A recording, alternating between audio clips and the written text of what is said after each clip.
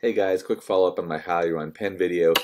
You may remember the Hyaluron Pen is a way that you could deliver your own filler at home, or a way that a non-medical professional could deliver filler to you. It seems safe and easy because there's no needle involved, but that little click with the air pressure generation, that is not a safe and predictable and even way to deliver filler.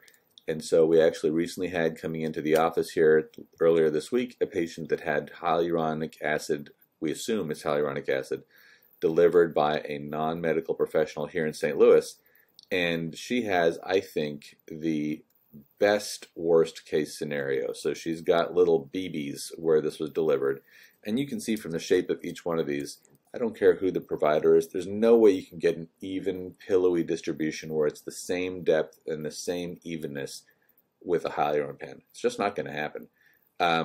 The best you can expect is a lot of these BBs even closer together, but this is just not a pretty result. It almost looks like a skin disease.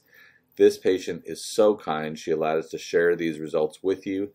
I think it's a good warning story. Thankfully, she didn't get infected. Thankfully, she didn't get intravascular injection where she lost a piece of her lip.